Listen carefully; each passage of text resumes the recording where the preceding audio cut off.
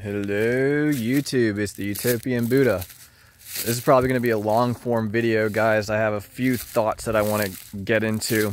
First is this idea of Swami Nisargadatta Maharaj as well as Ramana Maharshi. They talked about, well, Ramana Maharshi did the self-inquiry, who am I meditation, and Nisargadatta Maharaj kind of adapted that. I don't even know if he adapted it. It's basically the same. And that's I am meditation. And I really entered that. I just finished meditating and I just practiced that pretty deeply. When you do the I am meditation, you do have to, I think it's a kind of a more like, you have to kind of be, it's not for beginners, beginner meditations people, because if you're too tied to your thoughts, then it doesn't really work. But if you do this I am meditation where you inquire into the nature of being, into the nature of consciousness, like, you know, you just close your eyes and you say I am to yourself, and then you kind of watch to see what experiences come out of that simple statement. And if you're practiced enough at resting in stillness, you kind of enter these like these kind of qualities of consciousness that are kind of different, and it's kind of like, you know, okay, let me just try it real quick, and let me see if I can explain it to you.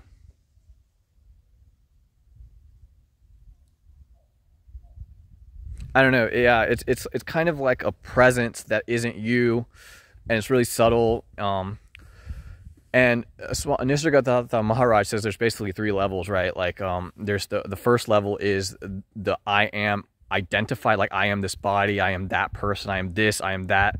And that's duality, right? That's like the lowest level.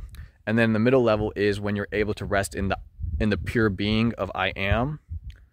And the highest level is your ability to even go beyond I am into something prior to the recognition of I am. And that's like, I don't know, I don't think I've ever been there. So I think I've been there once in my life, when I had my first spiritual experience that woke me up from atheism. I used to be an atheist, and then I had the spiritual experience that rocked my world. Super blissful. I was gone. Anyways, yeah, so that's that. And the second thing I want to talk about was this idea of suffering, right? The Buddha built his whole philosophy around human suffering, right? Like how to deal with the problem of human suffering. And so I just want to really clearly point out that compassion and the recognition that suffering is real as well as joy is very important. You know, it's a very important thing that people need to recognize, is that the Four Noble Truths, right? The Four Noble Truths say that there is suffering, there is a cause of suffering, the negation of the cause of suffering is the solution, and the Eightfold Path helps you negate the cause of suffering.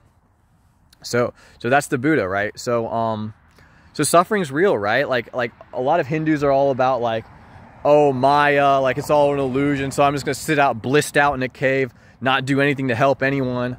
And that's fine. Like, I'm not judging. Like, I mean, honestly, the people who I mean, they're helping in a very subtle way, right? Like their subtle vibrations of their elevated consciousness are uplifting the world. But if you want to go sit blissed out in a cave, or, you know, not really help anyone physically, that's fine. Like, meditation's great. Just sit there and meditate. It probably means you're not capable of doing anything else, which is fine. You know, like, you know, some people just aren't capable. You know, being in a cave is the most they're able to do, and no judgment, right? No judgment. It's just like, it is the way it is. But yeah, so this notion of I amness and exiting suffering by examining the qualities of being and consciousness, it's very interesting. It's very interesting. So take it easy, guys.